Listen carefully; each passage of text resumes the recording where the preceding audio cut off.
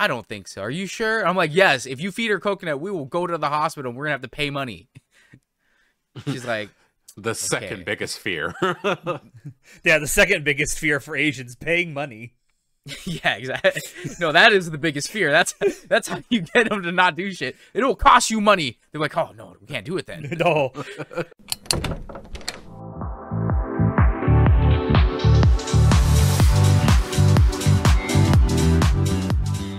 Hello everyone and welcome to Anime Club After Dark, the podcast that delves into all things anime, manga, and otaku culture related. I'm your host Alex, but you can call me Senpai, and joining me tonight I have our czar of source material, John.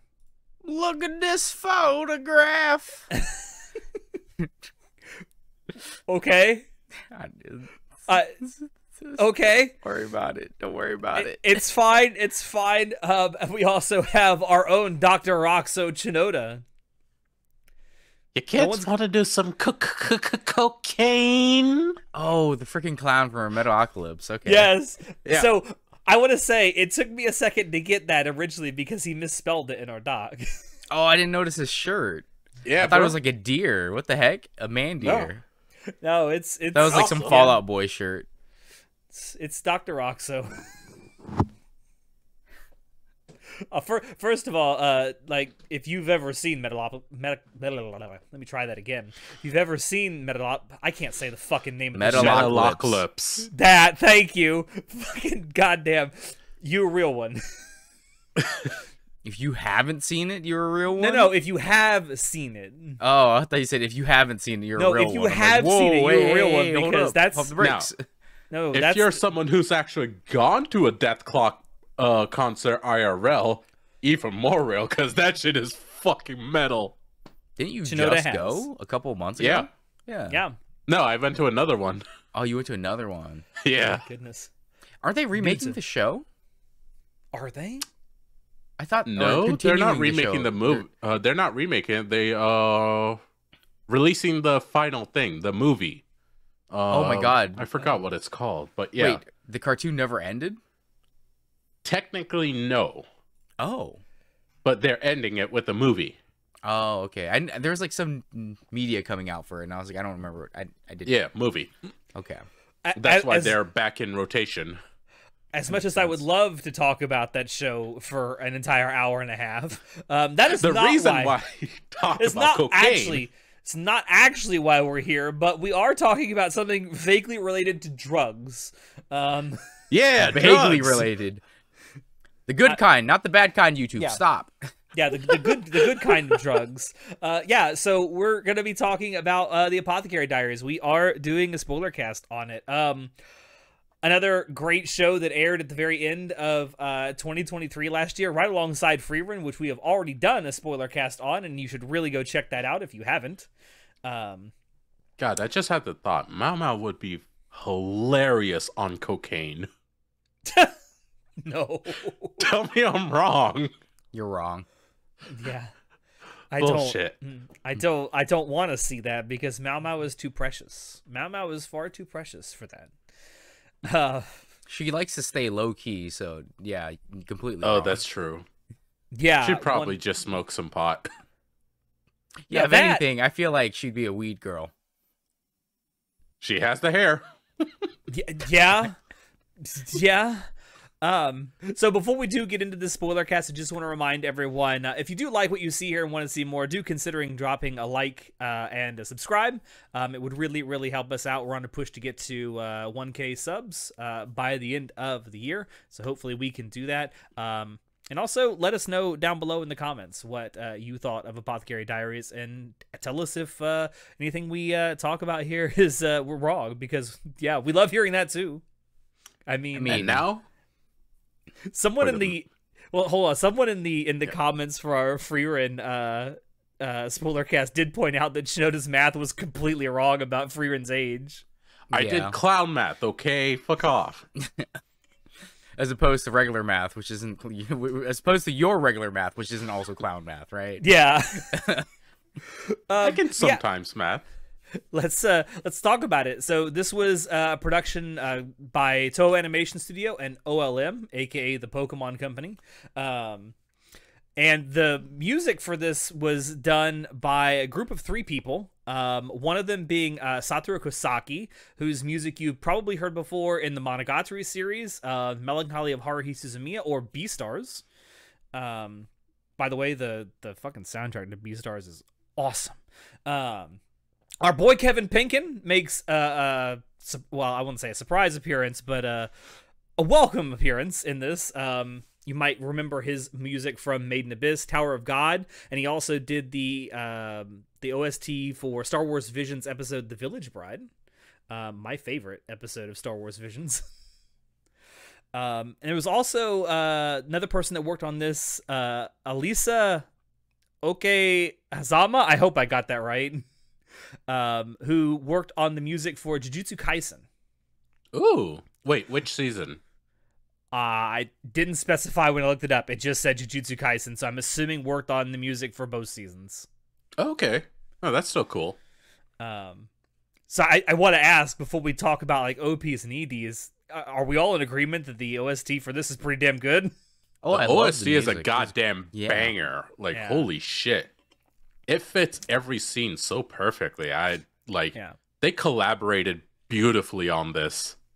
I agree. I feel like there's a lot of music, especially in the quieter scenes, that really, really fits well with the emotions that they're trying to go for in a lot of those scenes, especially the quieter scenes between the 2 main characters, Mao Mao and Jishi. Also, I'm going to Jingshi, what? Jingshi. I'm going to apologize up front now. I am going to mispronounce all these characters' names. I am so sorry. Yeah, Alex is Chinese racist, so Yes. As give him opposed to some like forgiveness. us not mispronouncing literally any other type of Asian name. Like, come on, bro. I do my best. I do my best. I'm not the best at pronouncing some of these names. And to be perfectly honest with you, I remember a lot of these characters based on their hair color, not their name. Same. Especially I remember the one. I concubines. remember 2 characters. It's Mao Mao and Jingshi. That's it. Green and purple. So let's actually talk about the OPs and EDs. Since this was a 24 episode season, we got 2 OPs and 2 EDs. So I want to ask, like, from the OPs, which one was you guys' favorite? The second OP. That was ambivalent. I by liked Udu. the first OP. I originally was gonna say the first OP because I was like, I like that a lot more. But the second OP really grew on me because the visuals and stuff too are really good. Yes, I feel the same way that you do. Like, when I first saw the second OP, I'm like, I'm kind of iffy on this one. But the more I saw it, the more I'm like, yeah, this is actually pretty damn good. It's just freaking Stockholm syndrome. It's because we've had the second OP for so long and continuously, and it's most recency bias too. Maybe. We got They're OP, both really good. Stockholm syndrome. They're both really Yeah, good. they're both really good. Yeah. The first OP is called "Become a Flower." I'm not even gonna begin to try and pronounce the name of the person who sang this. I'm sorry. Shakai is the last name. I can pronounce that. Now the EDs. I was actually quite partial to the first ED, which is The Spell by Aina the End.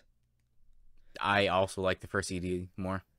Love is Medicine by Wachi is also pretty good, but I felt like the first ED rather really, I don't know, it hit the themes of the show better, I thought, in terms of the way the music felt. I don't know, that's my personal opinion. I personally like the second OP and ED a lot more. Okay. Like, I just thought they hit a lot better, in my opinion. I mean, both the second OP and ED have very different vibes than the first OP and ED, I think. And I you know, for me, like the second OP kind of really grew on me, and then, but I just, there's something about that first OP just, I can't love it more than the second one. I don't know why, but there's just something about it that I really, really love. I think it's for the ED in particular. I like the art style of the first ED more than the second one. And I think that's why it hits a little better for me. I think for me, it's the music itself that really hits. Like the art style, like both are really good, but for me, I think it's the music that really does it for me. Well, I'll tell you one thing that really did it for me throughout this entire anime. Watching it, can we talk about how beautiful the color palette is in this anime? Holy shit, they do not hold back at all. No, like I loved it. The bright, vibrant colors that they use, especially for the background art, I absolutely adored it. I especially love the fact that even in winter, they didn't hesitate to use color. Like winter in the show. They, like, even though they showed, there's less sun, but there was still plenty of color in the world. I especially love that because a lot of shows tend to show off when it's winter. Yeah, it's just snow everywhere, so dreary it's white colors everywhere. Yeah. Or it's dark and dreary all the time. And it's like, no, this show doesn't do that. It's like, this is still the world. It's still colorful. Holy shit. And they made it pop. I don't know how, but they kept it so consistent throughout the whole anime in terms of color palette. And it popped out visually. It was beyond impressive, in my opinion. Yeah. And this is another anime where I don't feel like, to be fair, throughout the run of this anime, there's very few action sequences. But I feel like at no point during this anime did I ever feel like the animation quality ever dipped. No, I mean, maybe I'm wrong, but I can't think of a single scene where I felt like the animation quality went down to a point where it was super noticeable. I think they did a fun little trick to circumvent that. Instead of dropping animation quality when it wasn't needed, what they did was switch to chibi forms where they can get away with it because it still fit in the style of the world and the show. It's the comedic element that worked alongside everything.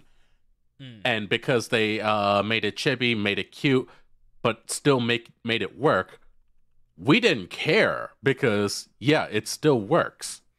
Yeah. I think that's my theory anyways, but I feel like that's pretty true. Yeah.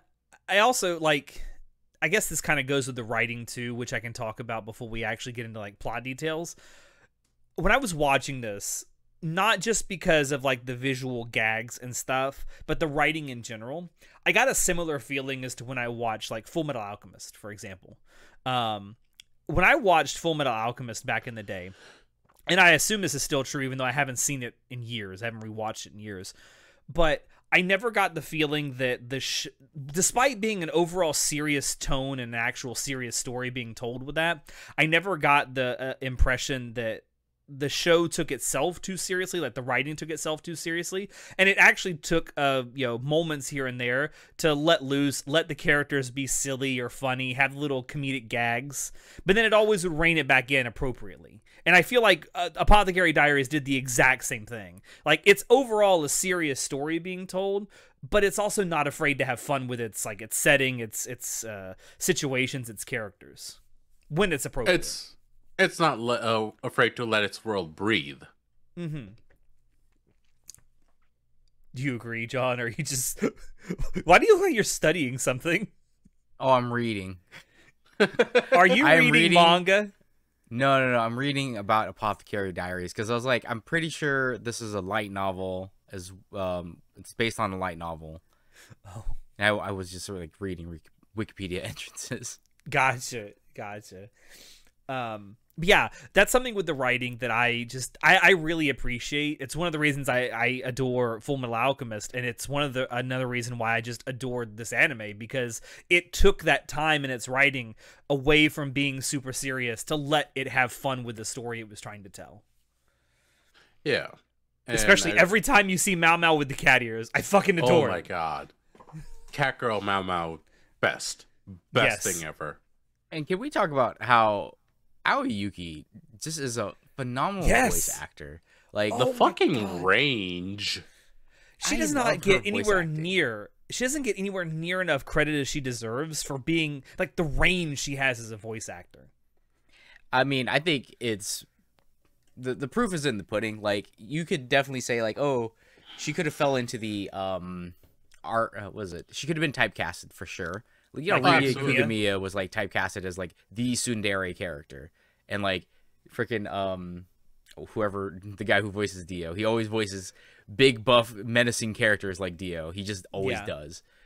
But they have both of these voice actors have dynamic ranges when it comes to voice acting that they do get cast in other things. And with Aoyuki, it's like she could have been typecasted as like the typical tsundere character because she is Tatsumaki. But she also plays like Clementine from Overlord. She plays Tanya. Yeah, Tanya. Well, the crazy. She kind of was typecast a little bit into like the crazy bitch role. Yeah. But I mean, I feel like Mao's a little bit crazy too, but not in the sense that she'll kill us. She's not. She'll probably kill herself. She's not crazy like in a malevolent sense. She's just crazy like a mad scientist. Yeah, but yeah, just Aoyuki's range is phenomenal, and I enjoyed so much that like whenever I see that the character is gonna be voiced by someone like Aoyuki, I'm like, oh yeah, it's gonna be good. At least the acting's gonna be good. There's like a handful of Japanese voice actors that for me are a draw. Like if I see their name in the cast list, I'm like, I'm gonna check this out just to see how they do this. Absolutely. And Aoyuki is probably one of those for me. We should probably do a episode of the podcast about like our favorite Japanese voice actors sometime. I feel like we already have. Have we? We might have. I'd have to go back and look. You do a podcast for like 8 years and everything blends together. We've probably said everything that can be said about anime at this point, right? Maybe. We'll find out, I guess. But yeah, let's actually talk about the story because I adore the story. As real quick before we start going into that, would you guys recommend it? Oh, absolutely. I would definitely like everyone and their mother would recommend Apothecary Diaries. Like, Apothecary Diaries came out of fucking nowhere and started fucking swinging, dude. It was competing with the Giants at the time. It was like Free Ren's airing at the exact same time, running through the exact same like cores, and people are still going Apothecary Diaries, Apothecary Diaries. Like, to me, I was like, so I remember freaking it was Chinoda going, hey guys, Apothecary Diaries is really good, you guys should watch it. And I'm just like, whatever the fuck, Chinoda, I don't care. And then like all of a sudden all I see online is people just talking about Free Ren and Apothecary Diaries, and I'm like, okay, well at this point I started watching Free Ren already. I'm like, okay, everyone was right, it's fucking great, I'll go watch it. You should also go watch our Free Ren Spoilercast if you guys want to learn more about that. You should. So a lot of you have, and thank you very much. I was just like, okay, it's a Saturday, I've got nothing to watch, I guess I'll watch Apothecary Diaries. So then I watched the first episode, and the first thing I see is like in the credits, like I'm like, huh, this music design is pretty good, Kevin Penkin. I'm like, then I type in the chat, Chinoda, you fuck. Why did you say Kevin this? You didn't say Kevin Penkin helped do the music on this. He's like, oh, I totally forgot. I'm like, what the hell? You also didn't say Aoyuki was voice acting in it. Like, again, things that are important to tell people about why you should watch it, maybe about the talent behind who's making it, you know, lead with that. Because the synopsis of Apothecary Diaries by itself, I was just like, a girl who likes to eat poison. And I was like, whatever. And then the clips that I had seen of Apothecary Diaries at the time, before I started watching it, was just like, oh, it's so funny. Haha, this girl likes to eat poison. It's just like, weird, but okay. That's all I knew about it prior to starting to watch it. And the fact that people were just hyping the crap out of it. It's like, I think it's in at like a 4.9 on Crunchyroll and probably like an 8.5 or 8.4 or something on Mal. It is currently sitting at 8.92 on Mal. Oh my god, even higher than I thought. Holy crap. It's very well loved and received. And Free Ren's still sitting at a 9.39. Free Ren's amazing. It is. Some people are like thinking Free Ren's just the new flavor of the month, and I'm like, dude, no, Free Ren's. No, Free Ren's here to stay, man. Be here. But yeah, I would definitely recommend watching Apothecary Diaries. Because one of the things is that this kind of feels like a show. I mean, it is. It's a shoujo manga, shoujo light novel. It's made for women, and girls. However, it isn't just that. I feel like this is a medium that, yes, it has general themes of like being made for women. However, it can be enjoyed by all, which is a great thing. Yeah. You know, just like how a bunch of people no like women Bluey. over here. We all fucking loved it. Okay, but like we also I would say I love shoujo manga. I love reading shoujo manga, so I'm a little bit biased. Like I don't care about so Yeah, that's all of us still, John. you guys never recommend me shoujo manga. Like I'm always It's recommending because you already guys read them all, you fuck. Yeah, you've already read them all. We can't recommend anything new to you. No, I was a bit of a latecomer to this as well. I didn't start watching this until like January of this year. After being hounded over and over again by Chinoda, and then I watched like the first 3 episodes, and I went to him and said, "I see what all the excitement is about." It's good. Like off rip, it's good. Like you know how other shows were just like, oh, you got to give it like 6 episodes. You gotta watch it. It's worth the investment, bro. Like no, off rip, this show is fucking great. This, like the episode first 1 draws you in. Yeah, episode 1, I'm just like, please let me see more. Yeah. I mean, shit, this is interesting. I mean, it hooked me like from the beginning because, as we have discovered recently, I'm a sucker for period dramas.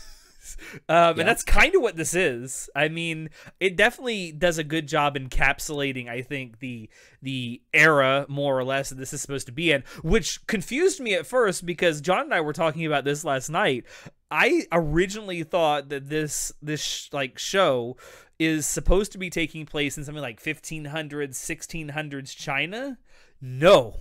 It's a fictional old. It's a fictional kingdom. It's a fictional kingdom based on like an old Chinese imperial kingdom, but it's based in like what's supposed to be the Tang dynasty, which was between 640 and 790 AD. Yeah. Or no, 970 AD, excuse me. Still, it's pretty old. Yeah. And the other thing that I found interesting, I remember making this comment back when I started watching. I was like, I find it interesting that a Japanese person wrote something about a Chinese period drama. Like it's crossing borders here. It's kind of weird. Like I feel like they'd be more familiar with and probably would want to do like Sengoku stuff, you know, like the warring period in Japan, the feudal warring period. Yeah. But they chose to do China for some reason. I'm like, maybe Hey, they're it just worked a big out. Chinese buff. Yeah, maybe the person that did write this originally was actually a Chinese history buff. I don't know. I just know a Japanese person is writing a story about Chinese history. I don't know. Set in Chinese. Like, it's a weird setting, right? Yeah. It is. Like, and the time Weird period twist, too. And the time period is pretty far back in the past as well. Like for example, like this is 2 very different anime, but to compare the setting that Apothecary Diaries takes place in, at least the time period, this is all taking place before the events of Vinland Saga. Because Vinland Saga takes place around 1015 AD.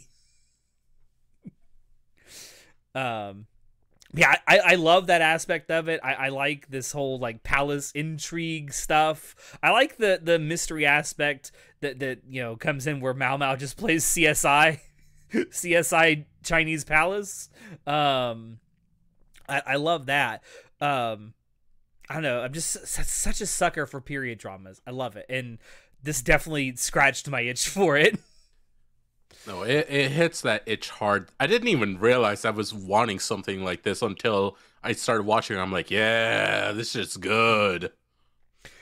So let's actually historical shows. Let's actually talk about some of the stories that take place in this anime. Spoiler warning, kids. I mean, it's a spoiler cast. I hope they would know by now that we're gonna spoil stuff. I guess we'll start off from the beginning about Mao Mao getting kidnapped. I mean, the girl just gets kidnapped and said, "You work in the palace now. This is your job." And she's like, "All right, I'll just do my time and I'll get out." John, do you want to mention the plot hole real quick? So, I mentioned this, was it yesterday? Last night while we were talking about this, yeah. Technically today. It was after midnight on the East Coast. Yeah, it was after midnight when you joined. Yeah. Yeah, so I was like, how did the people who kidnap the women and sell them to the palace for a profit, they have to prove that, oh, this woman, because slavery is outright banned in this setting, as we find out later. So that led me to think, like, wait, if slavery is banned and, like, you can't have illegally trade, or not, slavery isn't banned, but kidnapping is, like, frowned upon, or is, you can't do that, right? You can't just kidnap people and sell them to the palace for illegal. So what was stopping all the people who do get kidnapped, like Mao Mao, from just going up to the people and being like, hey, I was kidnapped. It's not actually my family. And I'm just like, it doesn't really make sense. And then I was like, I kind of logicked it out. And I was like, well, back in the day, people are illiterate. And then, like, how do you prove that this family registry that they used to register me as, like, I'm their daughter and they're selling me? And it's not forgery. Yeah, like, it's not like, you wouldn't have a family registry unless you're, like, rich or part of a nobles. So that makes sense for other people. But Mao Mao is, from the start, is seen as very intelligent. So I feel like, and she's literate, she can read and write, but she's like, oh, I don't want to stick out. However, the other issue I had with that was like, well, she may be smart, but she also knows that she, want to keep her head down, keep a low profile. I don't want to draw attention. Yeah. But she's also from a brothel that is extremely famous in the capital, Verdigris Palace. Yeah. And they have a lot of very power. upscale. So I'm like, well, she could prove that she's from Verdigris Palace, that she grew up there. Literally, the proprietress, the Basan, could prove that this is Mao Mao is my, like, adoptive daughter or whatever.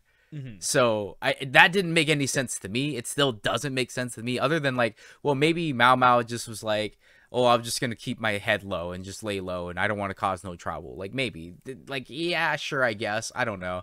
I just was like, it didn't make sense to me because she's so smart. She could get out of it, is all I was saying. Yeah. It's not so much a plot hole as it is just a head scratcher, I guess. I mean, aren't it's more interesting plot holes? Not it's more interesting of a story because she's in the palace, right? That's why she's actually there. Yeah.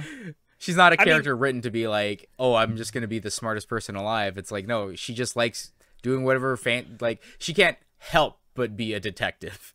She can't help but want to, like, solve mysteries. And to be fair, I mean, being in the palace gives her access to more materials than she'd have in the outside.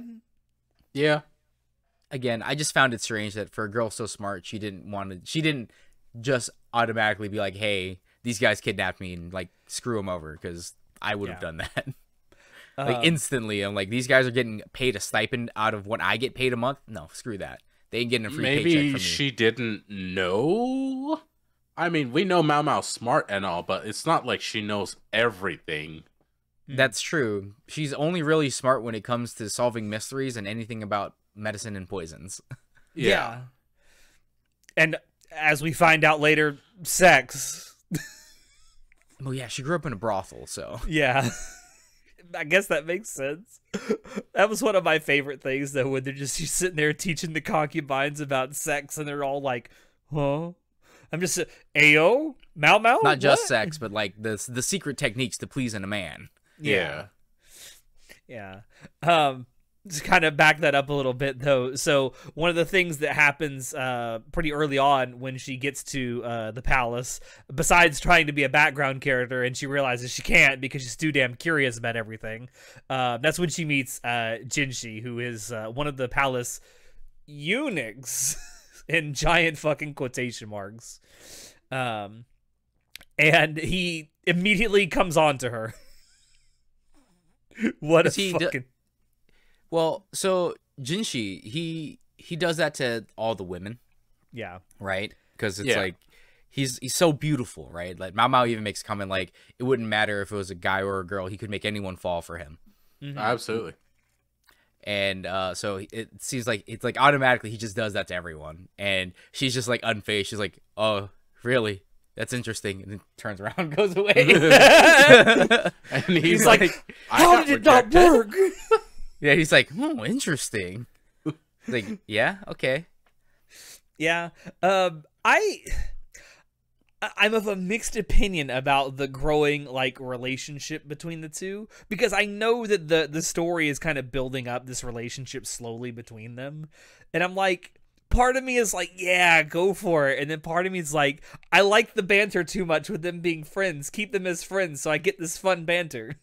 Yeah, like on top of being a drama, what else? Is it history? Is that what it was listed as? Historical tags. It's a mystery drama and also romance. It has 3 genre tags on Gotcha. Wikipedia. But You can almost certainly add a historical tag to it. So Yeah. it's like drama and mystery, perfect. That, you know, off rip, we see that. Then the romance, I'm just like, you know, I see that there could be a potential budding romance here, but one person is clearly not interested, and the other person is like, this is kind of a passing infatuation at most, at the very beginning. I would say if you go into this thinking, oh, I'm here for a really good romance, you're gonna have a rough time, buddy. Like this is not a romance, like outright I will romance. say you can see them laying out the groundwork. It's very slow. It's very much, yeah, this will happen way later. But I really like that aspect of it because there's it's romantic not what matters, subtext, but but the subtext and the fact that they're putting those building blocks there, it's like, it's gonna take a good while, but I'm enjoying seeing it happen in slow motion. It's like watching Full Metal Alchemist. It's like there's romance in that, technically speaking. Right? Absolutely. Is it a main focus ever? No. There is a romantic subtext involved here and there, but I would say the primary genres of Apothecary Diaries is mystery drama. Like that's what is interesting to me the most. This is the mystery and the drama. And it's the like intrigue. It's like I was mentioning to you last night. Like in the first season of this show, the stories take on one of 3 different contexts. It is either palace intrigue, which is usually instigated by either the concubines, Jinshi, or the emperor. You have the mystery aspect, which is something crazy happens, Mau Mau comes in to investigate. And then toward the end, you have the family drama stuff with Mau Mau's father. Like, those are the 3 types of stories that you get throughout this entire first season. It's not a complex setup. It's very easy to understand, which is why I think it's something I have no problem recommending to anyone, even people who aren't particularly anime fans. But it does make for some good storytelling. Yeah, like, Apothecary Diaries it's an anime, but it doesn't have, like, anime bullshit that's going on. Yeah. Except for the cat ear stuff. Well, that's just, like, reaction stuff. Yeah, it has some tropes here and there, but overall, it's a lot more digestible, and you can easily recommend this to casuals, honestly. Now, I wanted to ask John about something in particular, because I've talked about this with Chinoda. So, to kind of... this is jumping ahead a little bit, but halfway through the run of this first season, we get confirmation that Jinshi is, in fact, not a eunuch. And is taking like these libido suppressors. He's taking like medicine that's a libido suppressor, and it's hinted at early on in this show. I think it's hinted at as early as episode 2, where Jinshi like just casually approaches Mau Mau and is like, "Hey girl, you know how to make any of those aphrodisiacs?"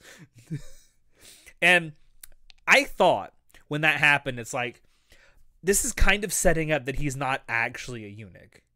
But I thought, is this a red herring? Is he actually just gay? That's what I thought. So, because I've watched so many, like, because of the whole romance tag, I was like, all right, it's going to end up being that he actually works for the inner palace, and he's actually, like, a guy, he's stationed here for some reason or another. Like, either it's his whimsy or it was the order of the emperor. So that was my initial thought of, like, okay, dude's probably not a eunuch, and he's probably like an actual guy that can be here in the rear palace without being a eunuch.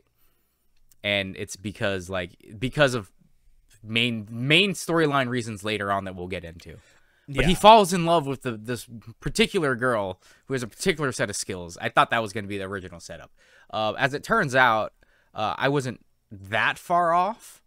He is being positioned there. We do learn that later on, that he was told by the emperor to tend to his flower garden to make sure, like, the emperor literally put Jinshi there because he's like, I want you to be there because you're hot. and I want you to weed out all the people and tell me who's the girls that would betray me for you. And I'm just like, but why? See, like, Why? so that question does get answered, but then it's like, it's a good setup. Why? It's a good setup. It's a really it's good a very setup. good setup. Yeah. I mean, so is the thing with him wanting the aphrodisiacs, because it puts that doubt in your mind as the viewer. It's like, is he really a eunuch? I just, for some reason, when the first time I saw that, I'm like, this seems like it's a red herring to throw us off.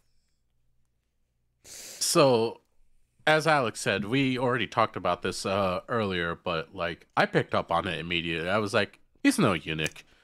I was like, he's someone important too. Like, Yeah, right? Because from typical how well anime manicured, how beautiful he is, Yeah, how like intelligent he is. Like, I was like, this is someone that matters. Like, he's gonna have a whole lot of lore about him. Listen, his character design is too complex to be a side character. No, really. He's so beautiful. 100. Listen, when that much effort goes into designing a character, you know they're going to keep him around. You don't design a character that well to put him in 2 scenes. That would be the ultimate red herring, honestly. That genuinely, yes, it would. Listen, if you really want to throw out a really good red herring manga artist, create the most beautiful character design you've ever seen, only shows up in 1 chapter. Like, there is was it main character energy? That's what this is called. Like, Jinshi has main character energy. Oh yeah, very true, very true. But yeah, I also was like, then also in like typical anime bullshit fashion, I was just like, okay, well, he's got a relation to the inner palace, so I automatically assumed like, oh, he's probably the prince or something, and he's doing this on a whim. Like that was in my other like, this is what else is happening on top of being told by the Emperor. That was literally my exact thought as right? well, actually, when I was watching it. Yeah, because it's like, well, there's a romance tag and there's drama and mystery, and I'm like, off of first episode, I'm like, that's probably what's going to happen. Again, not far off. No. Surprisingly, not far off guesses, but no. And I also like that, like the first or one of the first things that Mao Mao ends up getting assigned to once she starts working under like Jinshi in the outer palace, right? She becomes, after she finds out the poisonous makeup thing, which also sets into effect a chain of events that kind of snowballs into a much larger conspiracy. No. Jinshi works in the rear palace. That's where it's just that. So the rear she's palace in the outer palace. Yeah. No. She's in the rear palace still. Oh. So originally she was in the outer palace. Now she's in the rear palace. Yes. I mixed that up. I mixed that up. I got that backwards. Thank you. Yeah. It all sounds so similar. I'm not used to all these terms. But no, like the poisonous makeup thing, where she finds out that the makeup that the concubines are using, not only to cover their face, but also on their children, their babies, is poisonous. It's probably lead lined, which is not good. It's probably lead poisoning. It's like Mao Mao grew up in the brothels, so she knows like there's courtesans and stuff and prostitutes that would use makeup to make themselves look better, but it also would kill them slowly. And so she recognizes all the symptoms of like lead poisoning. She's like, oh my God, there's lead poisoning happening here. So she realizes that because the 2 concubines that have children were both getting really sick. Yeah. And she, against her better nature of trying to lay low and not stir any trouble, because, you know, most people can't read or write. So she's just like, well, I can't explain to them that I was kidnapped and I'm actually like knowledgeable and stuff. So I'm just going to leave a random like note to both of these concubines to warn them about like, hey, there's lead in that. Stop using it and your baby won't die. So there's Pink Girl and Blue Girl. I don't remember their names. Gokyo and is it Lihaku? Lihaku? I cannot. No, Lihaku is the guard. No, I don't know the names. Hold on. Who is the blue-haired Lihua? Lihua is the blue-haired concubine. Yeah. Lihua and Gyokyo. So Gyokyo is the pink one, Lihua is the blue one. I will continue to refer to them as Pink and Blue because this is exactly how I remember them too. There's Pink, there's Blue, there's Purple, and then there's Child. I remember Adua. Adua was an easy one to remember. Yeah, she's the one with the purple hair. Well, I thought she was Child. Out of the 4 concubines that we meet in the rear palace, I'm like, the most interesting was Adua's storyline, in my opinion. Like, I could give less of a rat's ass about Pink or Blue or Child. Like, I'm like, I don't care about your storylines. But Adua's storyline, I was like, oh, that breaks my heart, bro. Like, I love Adua. Do you want to talk? I mean, I know we're kind of going out of order, but if you want to talk about it, go right ahead, because I love it too. Yeah. No, we can. We can just go like in the beginning. So like Mao Mao like writes the note like, "Hey, stop using lead." So Pink Girl reads it and goes, "All right, I'll try it." And as it turns out, it works. She's not dying no more, and her kid's not dying no more. Yeah. Blue Hair was like, "The fuck is this?" And doesn't care. So this commoner don't own me. Yeah. Her child dies and she ends up hella sick. Yeah, and so then people try to figure out, or Jinshi figures out, like, who the fuck solved this mystery? Who could have done that? What mysterious letter did Pink Girl get and listen to? Who is this? And quite literally, the funniest thing is that he uses her Mao Mao's wits and smartness against her. Yeah. Where, like, he gets all of the people who were seen near that area where the notes were found into a room, and he holds up a sign that says, if you can read this, then stay in the room or whatever. And then he tells everyone to, like, leave, and then she's, like, the only person who he knew she could read it. He's like, all right, so you're not illiterate, so you must be the one who wrote this. And she's like, damn it. Yeah, you know, for someone so smart, Mao Mao, you're still pretty dumb at times, you know. She fell like, for it, the most obvious trap. Yeah, which I mean, at the time this is supposed to be, at the time this is supposed to be taking place, I mean, not only was it unusual for a woman to be literate, it was unusual for a lot of people period to be literate. Yeah. But so yeah, Jingxi hatches the master plan to catch Mao Mao, and he's like, all right, I need you to explain to me how the fuck you knew that. And she's like, okay, actually, I used to be an apothecarist. I was kidnapped. And he's like, oh. Yeah. Well, can you prove it? And she's like, not really. He's like, all right, well, that means we can't do anything, but whatever. That doesn't matter. So because of that, it's like, all right, well, you saved Pink Girl, but why is Blue Girl still dying? So then Mao Mao like goes and figures out like why Blue Girl is dying. As it turns out, her head retainer, Blue Girl's head retainer, was still putting the lead makeup on Blue Girl, so she was still dying. Like against her wishes too, I think. Well, after Blue Girl's son dies or kid dies, I don't remember if they talked about the gender or not. I think it was a boy, but the baby after the baby passes, Blue Girl just like doesn't want to live anymore, so she doesn't really care. Yeah, like, whatever happens into happens. A deep depression. Yeah, it makes sense. So then Mao Mao like is now assigned to go she was assigned to help Pink Girl at first because Pink Girl was like thankful that Mao Mao's advice saved her kid. Yeah. And you know, she's now in the rear palace instead of working as I believe she was a clothing person. She was a laundry of some kind. Yeah, a laundry washer or whatever. Now she's like one of the rear palace kind of maids, kind of not maids. I don't. Assistants? No, she was a food tester. Lady in waiting. Oh yeah, she becomes a food tester. Yeah. And she's and this is where we first learned like Mao Mao's fucking crazy. She likes eating poison.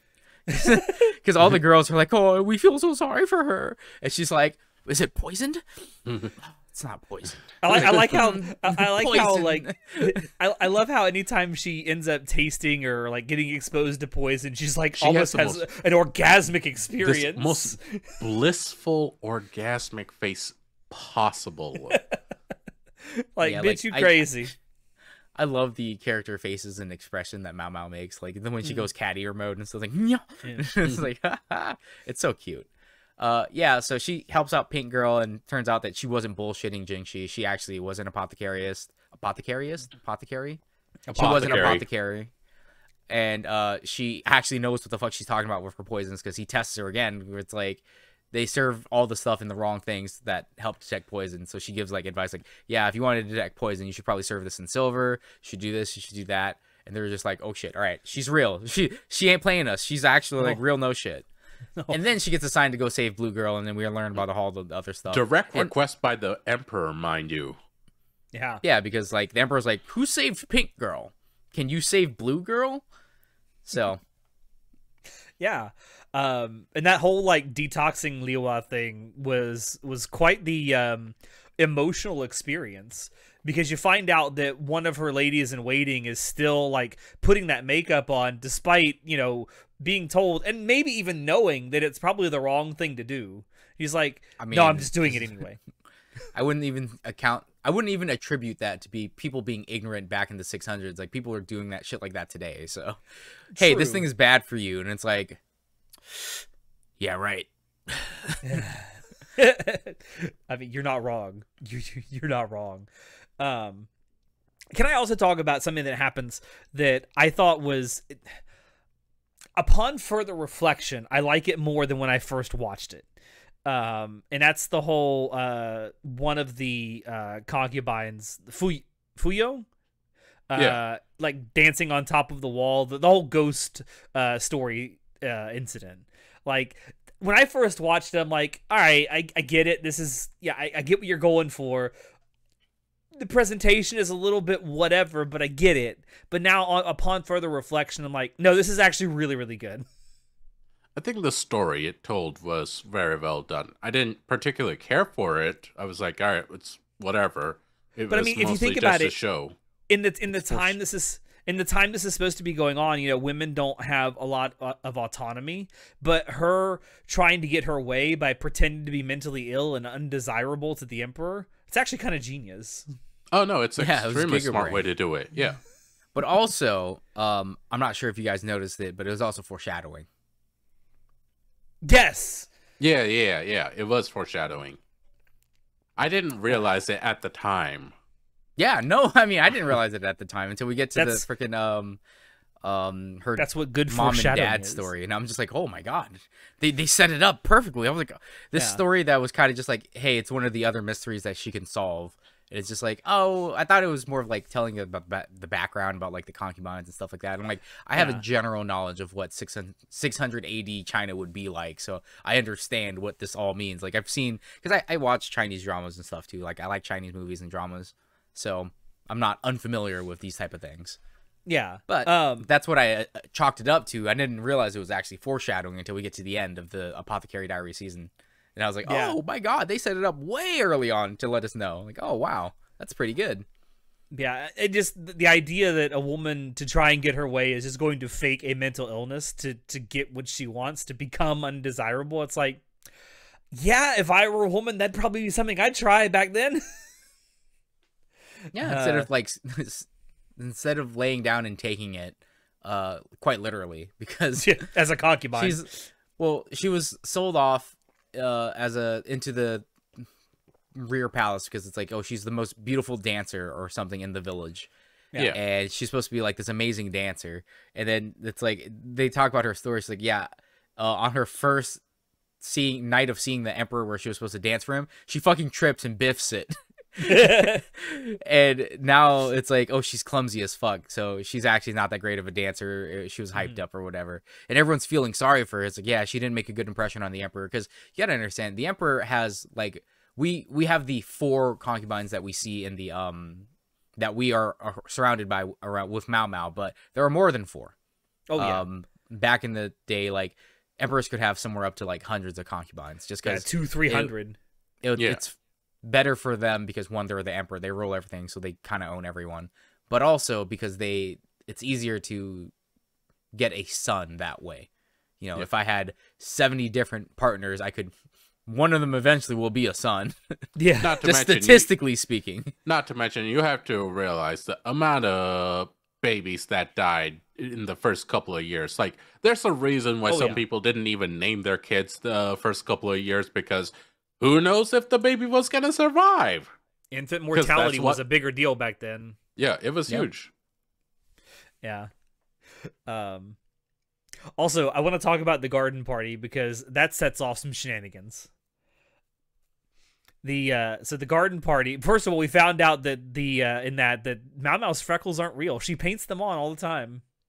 Yeah, and like that's when you see like, yeah, no, this world is actually pretty dark because she's like, yeah, no, I want it as a deterrent for would-be rapists. And it's like, yeah, no, that makes complete and perfect sense. Like dark as fuck, but yeah, no. Yeah. Understandable.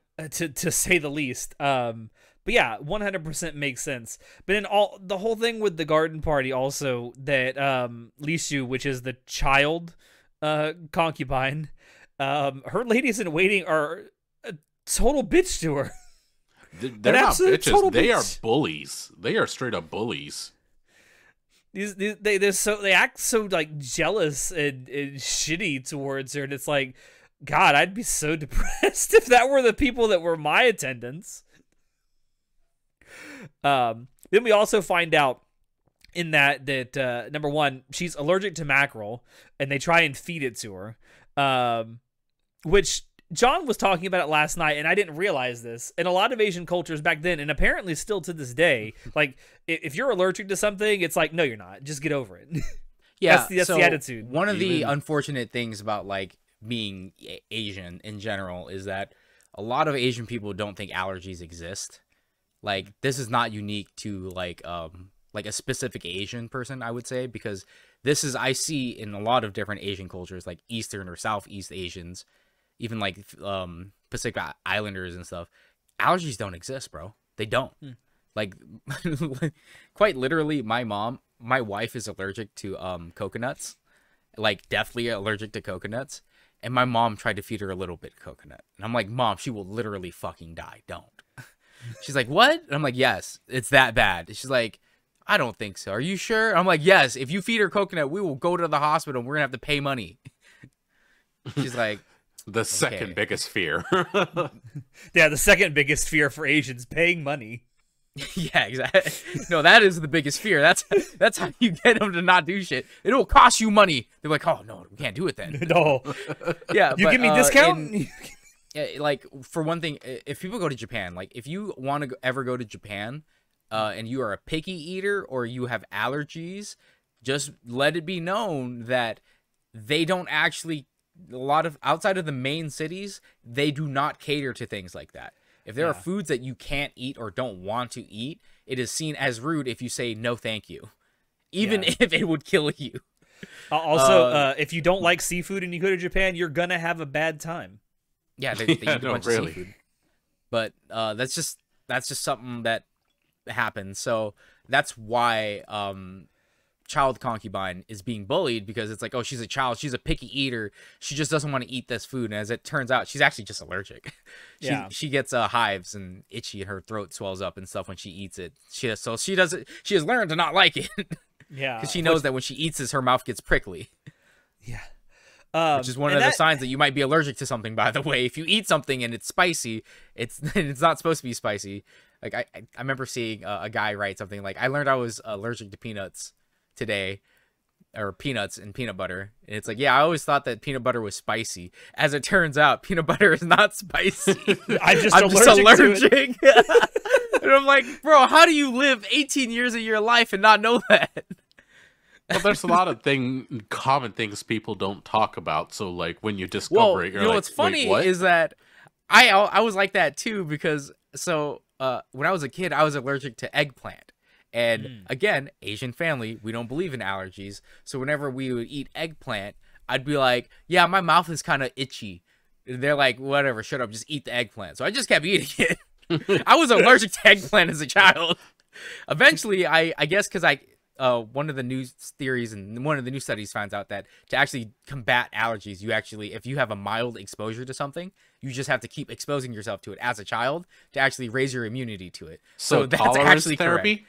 Yes, yeah, that actually therapy, yeah. That used to be like, oh, that's fake news, this and that. Apparently, that's actually what you're supposed to do. Like, the reason why there's so many peanut allergies nowadays is because a lot of people find out that their children are mildly allergic to something like peanuts, one of the most common allergies. So they stop giving them peanuts. It's like, no, you can't do that. If you do that, it would develop into a more severe allergy. Yeah. It's also worth noting that Interesting. as you get older, you can develop new allergies too. Yeah, you can develop tolerances, and you can also develop allergies. Like my buddy, he used to not be allergic to shellfish. He's allergic to shellfish now, which sucks. Yeah. It's funny because his family always was like crabbing and stuff, so he would always have shellfish as a kid. But now it's like if he wants shellfish, he has to like pop a freaking allergy pill beforehand if he wants to eat it and not get swelling and itchy That and sucks stuff. so much. Yeah, I know. I'm like pop a Benadryl before I ate some seafood. Like I couldn't, bro. I would.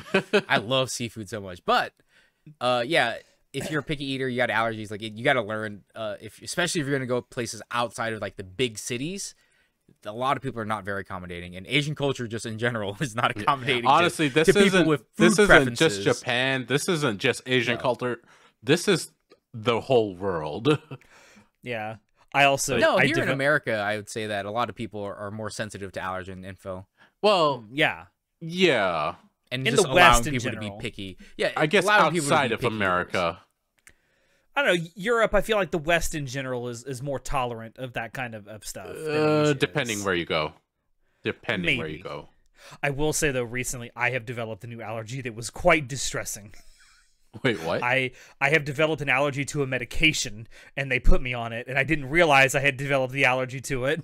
Oh shit! Oh, I have developed an allergy to an antibiotic called ciprofloxacin, and they put me on it last time I got a diverticulitis flare up, and oh my god, I felt like my entire body was on fire. Oh, that sounds miserable. Yeah. I took it and my inside of my body felt like it was on fire. I started itching all over my body. I broke out into hives. It was not pretty. Yeah, fortunately, I'm not allergic to anything that I know of for now, or at least everything that I eat. So now I have happy to about remember that. anytime I go to the doctor or if I ever go to the emergency room, I have to lead with, I am allergic to ciprofloxacin. You cannot give me that antibiotic. You know what's funny though? Like, I'm such a if it doesn't kill me, I'll soldier on. This type of guy that even if I took a medicine that gave me a mild reaction, I'd be like, yeah, whatever. I have extra diarrhea. Who cares? I would never know I'm actually allergic because it's like it didn't kill me, so it's fine. It's just a normal side effect. Whatever, No, sure. John, you would have gone to the hospital. I legit felt like my insides were on fire. I don't know, bro. You don't know. I was literally throwing up blood, and I didn't go to the hospital for like a week. So, like, John built maybe. different. John really is built different. And by that, I mean falling apart. I'm hardly being built at all, held together by duct tape and glue. Hopes and prayers, Anyways, bro. back to the Apothecary Diaries. Back to Apothecary Diaries, and not talking about us falling apart. So the whole thing with the garden party, kind of, and Li Shu's like meal getting poisoned by her getting fed something they knew that she was allergic to, kind of leads into some other shenanigans because we find out that what was being served to her was not supposed to be served to her. It was actually supposed to be served to Pink Girl. And that leads us into CSI Mal Mal, where she does like literal forensic pathology stuff by adjusting for fingerprints. Which I found to be cool as shit. Oh, it was really cool and all. I'm like, but this is like 1,000 years before fingerprint analysis. What are you going to do with that information, girl? Then like 1,300 years before Aphis, yeah. Almost 1,400 years, actually, before Aphis. And I'm I don't know about the historical accuracy of people using fingerprint techniques. Like, maybe it was around in the 600s. I don't know.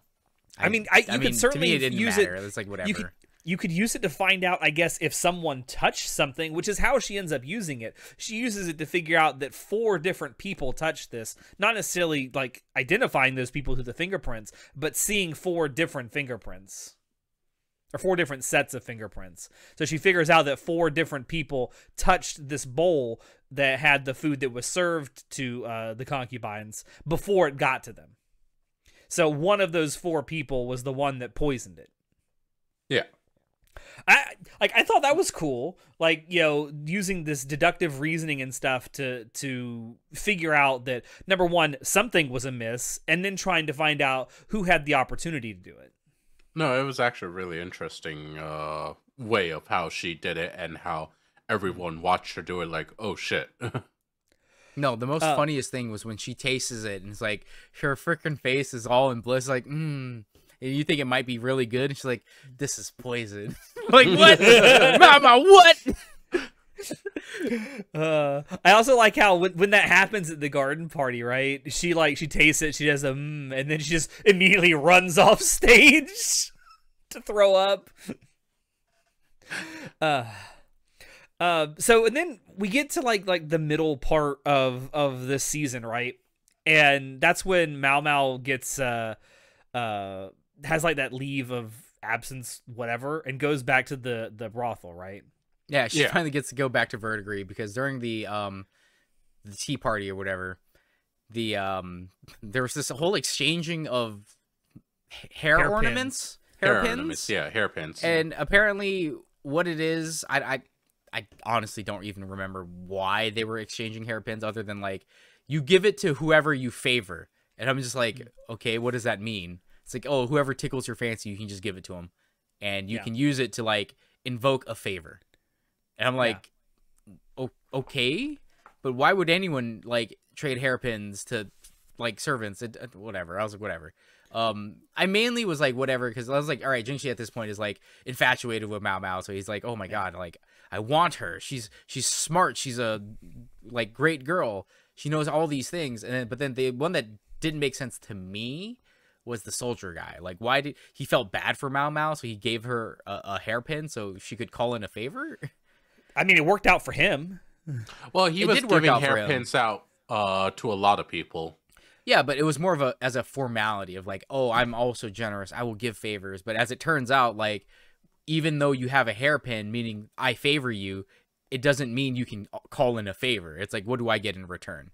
Because she calls in the favor, and he's just like, what do I get in return? Like, do you not understand that if you're calling in a favor from me, like, you have to offer me something of value? And who are you? And I'm just like, well, that's kind of an asshole move then, don't you think? But, I mean, it pays off for him, because she's like, I want to go to the Verdigris Palace, and I can get you a discount. And he's like, real shit? With one of the three princesses? And he's like, yes. And then he proceeds to fall in love with one of them. Bro, oh, man. Fall in love hard. Man, imagine falling in love with a prostitute. Man, down bad for real. Well, to be fair, these aren't just normal prostitutes. So, no. The oldest profession in the world is prostitution, because you know, kings back in the day also had like you had training. Like, you couldn't just be like an inexperienced man. So a lot of like princes and stuff would have sex with these high-ranking courtesans who would teach them techniques like how to please a woman.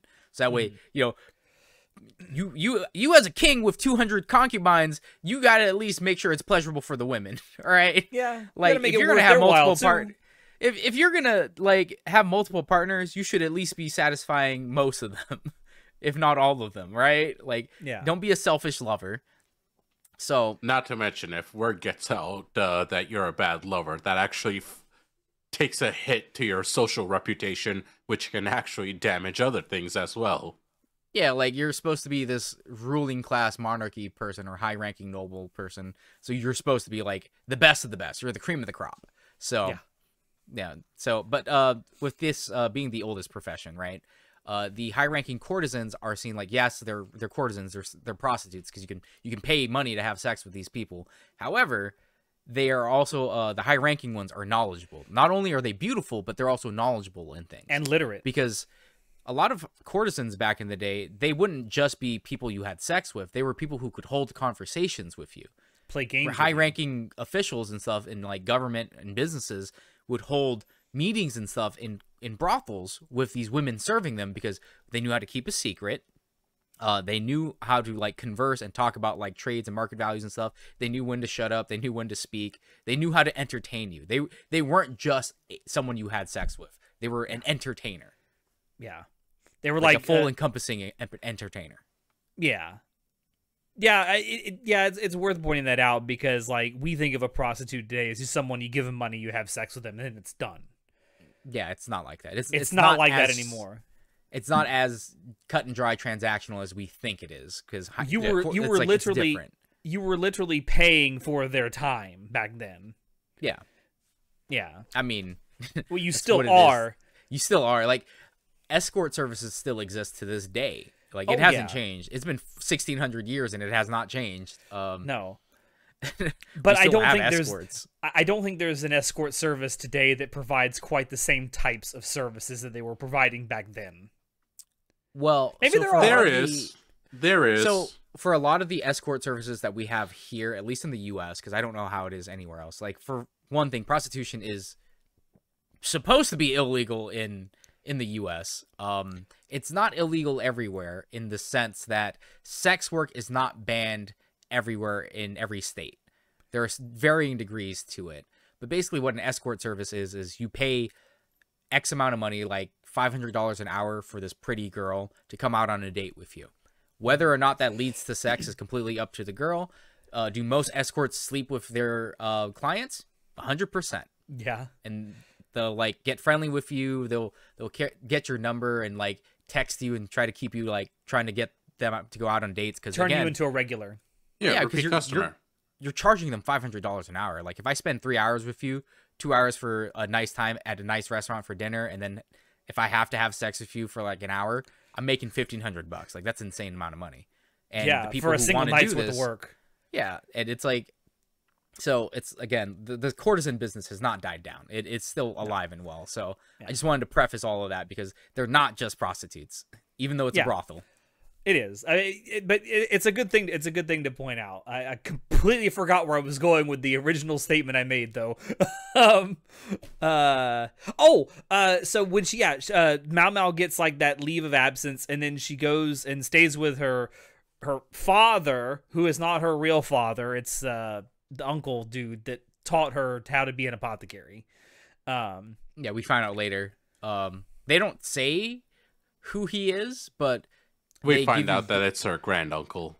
yeah, it's her granduncle, her grunkle. But I think I want to say she calls him dad or father at some point. No, she but calls it's- him her father. Yeah, she but calls it's him not dad. like it's not literally her father. We Yeah. She find was out who her raised father by is later. him. Yeah. Yeah, the man who raised her, not the man who is related to her. Well, no, he is related to her. Well, but- he is related. Yeah. Not as a father, though. You know No, what I mean. not- You know what I mean. Yes, yes. But this is when that whole thing happens where other child from brothel comes and knocks on the door and say, "Hey, we need a doctor at the brothel. Come follow me." And that's when she saves the prostitute courtesan and the client that she was with, and that leads into a whole nother mystery because that was a poisoning as well. Yeah. Of course. It was a short and sweet thing, and I feel like this one didn't matter too much. But no, that's Yeah. also when we get to see Mau Mau's mother for the first time. For the first time. And she's quite syphilitic. She's got the syphilis really, really bad. And she's like stuck in bed. She's more or less mute. She doesn't really talk.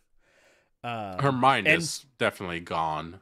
And when she goes and visits her, like she almost seems to have disdain for Mau Mau. And which really confused me if that's supposed to be your mother, but then we find out why that is later on. Oh yeah. Oh my god. It's such a when this It's a story tragic arc for story. this- Yeah. yeah, when the story arc finally resolves for like Mau Mau's mother and like her family stuff, I'm just like, bro, I didn't see any of this fucking coming. And I'm like, oh my god, it was so good. Holy crap. I mean, there was questions I had as well about that ending, and I'll talk about it when we eventually get there. But yeah, I don't know why they showed the poisoning instance happening with the prostitute and the as an high-ranking- excuse to get her back at the brothel, I guess. Well, it was just like I felt like it was just more world building because what happened was this the courtesan was supposed to be bought out by the son of a merchant, a wealthy, very wealthy merchant. Yes. But what he did was pretend that he was gonna buy her out just to like curry, like to make everyone else like not use like want to ask for her because like, oh, she's gonna get bought out, so whatever, like get this and that. And then he at the end he just goes, nah, I'm not gonna buy her, bro. So it like because of that it devalues her as a courtesan because now she's worth less. And she's pissed off about it, so she concocts this plan to get back at the guy, which is I drink half poison, he drinks full poison, and he'll die. Unfortunately, Mao Mao the genius is here, so she saves both of them. Well, one of them was never in life-threatening danger, but the other one was saved. So it was very unfortunate that Mao Mao existed, because as it turns out that that young girl working at the brothel knew that the doctor wasn't in, but unfortunately for her or his the original apothecary guy, his grandniece, was there, and she's just as good as him. Yeah. Well, I wouldn't say she's just as good as him, because she states multiple times that he's way smarter than she is when it comes to this. Yeah. But she's really good. Yeah. Yeah. And then, so shortly after all this happens, when Mao Mao goes back to the palace, we have that whole thing with the concubine Aldo. And that's like with the honey stuff. Oh my God. That was like 5D chess going on with that shit. This was one of the best storylines of the entire series. Yeah, it was my second favorite story arc here. The Adua thing was like, first of all, like the whole arc behind Adua. Like I like her as a person, as a concubine, because like she eventually gets released from being a concubine, and she's just like, fuck it, man clothes, warrior clothes, jump up on this thing, start drinking some fucking alcohol. I'm like, yeah, that's my girl. She's a badass. Literally just Finn as a concubine. It's fine. But it's like as it turns out, the emperor, was it the emperor's wife, the main wife or whatever? Yeah, Empress Dowager is what she's called. The Emperor's Dowager? Empress Dowager, which is like I guess the British equivalent would be a queen consort to a king. So this queen consort and Adua were apparently having children at the exact same time, and as it turns out, like there was complications with the birthing process. So we find out that the doctor that was sent to go save the consort's son, like, gets punished because he couldn't do it. And we find out, like, that's actually Mao Mao's dad, or her grunkle. And it was like, yo, what? Like, he used to work in the palace? Like, what? Because he was a eunuch, and we learned that he was a eunuch. And it's like, why would a pharmacist be or apothecary doctor, a doctor? Because he wasn't even an apothecary guy. He was an actual doctor. Yeah. Why would a doctor be a eunuch? And as it turns out, it's because he's being punished because of the emperor situation, where he lets the kid die. Which that's a hell of a twist. Yeah. That was a hell of a twist. I did not see that one coming. Did any of you also see coming the fact that I mean, I guess we've kind of talked about it already, that because this is sort of where this starts to come out, that Jinshi is the emperor's son. I mean, as I said earlier, always suspected something was up. I didn't... Or, I should say, son of the previous emperor, not the current one. Yeah, he's the son of the previous emperor, not the current one. Yeah. Yeah. I mean, I guess we kind of talked about the fact that it definitely seems like he's set up to be someone special. I didn't realize he was going to be that special. Yeah, I assumed in the first episode, like, he's probably like a prince or something. A prince of the kingdom. But as it turns out, like... I mean, technically, he's not a prince. He's the son of a concubine. Yeah. Of the last emperor. So, technically, he has rights to the throne if everyone else would freaking die off. But, like, I don't know the whole hierarchical structure of, like, who the current emperor is in relation to the rest. Like, if he's the true son or not compared to Jingxi. Yeah. Don't know. Well, and then you also have the whole thing going on with Aldo's baby, right? Got fed the honey by one of Aldo's ladies-in-waiting, Fen Ming. First of all, don't ever do that to a child. If you have a baby who's younger than 1 year old, do not feed them honey ever. Speaking of allergies, yeah. Actually, it's not an allergy. So, for people who don't know, because you just don't know, babies under the age of 1 year old, 12 months, do not have a good enough immune system and biodiversity in their gut. Yeah. To actually eat honey. Honey will give them botulism. A bacteria will fester and grow in their intestines and kill the baby. Do not. And it's not a pleasant way to die. It is a very painful way to die. And again, it's not it's not just like regular honey. Anything with honey in it cannot be fed to babies. All right. Yes. Do not flavor your shit and give it to a baby under the age of 1. Even honey then, graham like, crackers will kill them. Yes, it will. Yeah.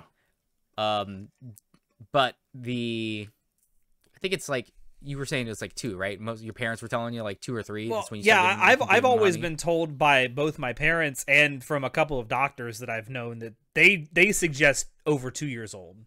Yeah, I feel like that's. I mean, better safe than sorry. Like I don't want to. Yeah. I don't want dead kid. It would fuck me up for life.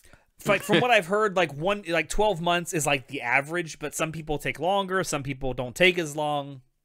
Yeah, I didn't know the actual age. I was just like, you're not supposed to feed babies honey. I just know that because I was told, do not feed babies honey. Yeah, I was told that from a young age. Do not feed that child honey. Another little plot hole. Like, so was it Feng Ming? Yeah. All right. Adua's retainer lady in waiting, head lady in waiting. She comes from a family that has a bunch of they're, oh my god, what apiarists? Apiists. Apiary. Yeah. They own an apiary. Bees. They're apiists. They raise bees. They raise bees, and their honey is apparently super great and fine. Everybody loves it. And I found it weird that her lady in waiting, who comes from a family who harvests honey, does not know, don't feed babies honey. But, yeah, you know, that again, was all right, a surprise to me. I'm going to logic something else out here because I just thought about it. Like, well, babies were dying all the time regardless anyway. So did they connect the dots back then? I don't know. They might. You know what? I don't they might know not when. have. Well, because, so, like, coming from an Asian culture, there are a lot of weird rules that we, like, what are they called? Like, housewife stuff. Housewife? Wives' tales. There's a lot of wives' tales that I've heard. Like, I remember, for example, my aunt, when she gave birth to her twins, she wasn't allowed to take a shower for like a month. What? And she was not allowed to, and she was not allowed to bring the babies into anyone's houses for the first month. This is something that we do. Apparently, this is a wives' tale, and it has something to do with like the because going into other people's houses, there's other bacteria there. It'll kill the baby. And there's something about like when you shower, you get rid of the natural shell, or I don't know. There's a whole thing. There's a whole thing about it, about how you're not supposed to shower the baby for a month and stuff like that. I don't know, man. I don't know these wives' tales, but I know that my family believes in wives' tales, and wives' tales exist for a reason. It's because people notice over time, hey, if we do a certain thing, certain things happen, like dead babies will happen. So I figure, in my mind, honey has been around for a long time. We've been harvesting honey for a long time. I feel like a long time, yeah. For a family that raises bees, they would have wives' tales about not feeding babies honey. Yeah. I just feel like that's a thing. But again, I didn't do the research. I don't know. But it's just, to me, surprising that this lady who comes from a line of family, a family of honey people, would not know this. Like, what the heck? Kind of weird. Moving on. Yeah, moving on. That I will say that whole thing though was a really compelling mystery that got solved. Mostly because there's so much like conniving going on behind the scenes, and I think that's kind of what made it more enjoyable for me. And it also leads to the fallout of like Mao Mao getting fired or let go. Because after all this comes out, right, the head lady in waiting, the Fen Ming, she gets executed for all this because, like, you should have known better. You shouldn't have killed a baby like this. And that also leads to, but that's not what she was being charged for. What was she actually being charged for then? She was the one that was in charge of bullying young concubine. Oh, that's right. I'd completely forgotten about that. To poison him. Yeah. I'd completely forgotten about it. Like, yeah, she's the mastermind behind it. Yeah. Yeah, I completely forgotten about that. Like, yeah. she had her reasons, but she was the perpetrator. I mean, to be fair though, I think John is right. Coming from a family who raises bees, she probably should have known better. She should have known better. But she's a real one because she's like, I love my concubine lady so much so that I'm willing to try to get her main competition, which is this young girl, to like freaking die. I was like, damn, okay, she a G, like holy shit. And as it turns out, like Adua and the young concubine lady are actually like mother-daughter relationship status. So I'm like, again, weird that you would be one of her ladies in waiting, but would choose to try to kill her because you're like doing it for your concubine mistress, but she has a mother-daughter relationship with her anyway. I'm telling you, narcissism, not even once, man. It'll kill you. I mean, literally will. I get the reason why. It was like, well, if I kill the young consort, she will get replaced instead of Adua, because Adua is old and she apparently can't have kids anymore. Yeah. And that leads to the whole like getting drunk on the roof thing with Jingxi and then learning about her, and then it's just like, oh man, Jingxi is actually her son. Like, oh my god. Yeah. He is the son of the prior emperor, and he's the son of Adua. Yeah. Like, her baby didn't actually die. It was the emperor's baby that died because of Fenming. And it's Jingxi's the child that is Adua's child. That's like, oh my god. I like that like in her little like drunken depression she mentioned like, I just want to see my son. And what she's meaning by that is, I want to see my son as my son, not as this eunuch that I have to see him as. Yeah. For appearances. Yeah, that was a great. Deeply involved story, and I genuinely loved it. That back and forth between them is really, really good. Yeah, so like I said, after this, Fenming gets executed. The fallout from it is that Mao Mao and a bunch of other servants get let go. And then Mao Mao just gets rehired as Jinxi's assistant. Yeah, he couldn't live without Jinxi was like, man, I miss her. Whipped. Yeah, he is. He really is. Whipped. Boy, whipped. And then, like, very shortly after this, we have that, like, that scene that I mentioned before where you get Mao Mao educating the consorts on serving the emperor. Yeah, because, again, Mao Mao was raised in a brothel, so she knows the mechanics. She knows the mechanics of it. Whether or not she's experienced, we don't know. I feel like she's 99% sure she's a virgin. I mean, that might be copium. Just saying, she grew up in a brothel, guys. No, she did, but I'm pretty damn sure she hasn't. No one can say. Who knows? Anyway, moving on. So then we get to the next like arc, which is like a series of mysteries about like whodunits, and it kind of just like it's like mystery after mystery, like the whole who blew up the workshop, who you know, how do you open this box that this blacksmith guy left behind, who poisoned this man, and it's just like a random series of mysteries that have been going throughout the palace this entire time that don't seem like they're interlinked until we realize that they're actually interlinked, and it's like, well, what? It's also slow, but like it starts fitting in once like the characters actually start talking and thinking about it. For the mystery though, with the blacksmith, the metal worker, and his sons, where they have to like recreate the tea party, like for whatever reason, that to me comes off as some kind of like Chinese proverb, and I don't know why I feel that way. Racism. No, it feels like one of those stories. It does. It genuinely feels like the kind of story you would hear in like an ancient Chinese proverb, and I'm like, just the way it's presented, it's great. I love it because the eventual like solution to the problem that they're having is solved through logic. I love that. Yeah, but I don't know. Just Mao Mao pulls off the Sherlock Holmes, like, elementary, my dear Watson. Also, was it funny to any of you that like the whole thing with figuring out how to open the lock on the dresser was revolving around melting lead, and the first thing that Mao Mao does is figure out something about lead poisoning? No, not really. Well, I mean, again, Mao Mao is a apothecary, so she's seen a bunch of diseases and understands that people die after doing it, especially with metalworking. A lot of people work with metal will die of lead poisoning because people use lead, because lead is especially back then. Yeah, lead is very malleable. It's like soft. It's very malleable. It's very malleable if you heat it up. It's also very heavy and used in a lot of things it's tough, but it's also soft. So it's like it's very good easy to work with. Yeah, it's like and all there's the lots of it. yeah, Plenty of it's it easy to. everywhere. Lead is everywhere on this planet. Like if you look at like all the Roman like plumbing systems back in the day, it was all made out of lead because it was easy to work That's with. why the kingdom went crazy and destroyed itself. They all got lead poisoning. Among other reasons. So something else that happens in this whole stretch of investigations is Lachlan is introduced. Lachlan is Mau Mau's actual like biological father.